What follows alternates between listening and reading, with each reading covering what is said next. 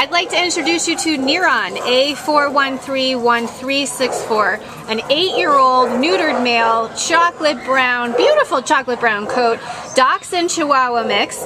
He's got that long, low-riding body of a Dachshund, and he arrived at the Baldwin Park shelter as a stray on March 27th. As you can see, he is a lap dog. He loves back rubs, and it's just a oh yeah, and he's social. He saw somebody come behind us and kind of waved to him, and he's like, I want to go say hi to that person. As you can see, he is comical. I was watching him walk around on a leash. He walks great on a leash, and I don't think walking even really covers it. He definitely was prancing on a leash earlier, walking around the shelter with Kristen. He's a confident guy. He gets along well with his kennel mates, and really, if you come and adopt Neron,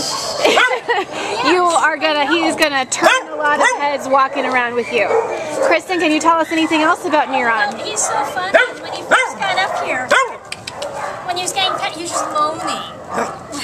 He was so loves to be pet.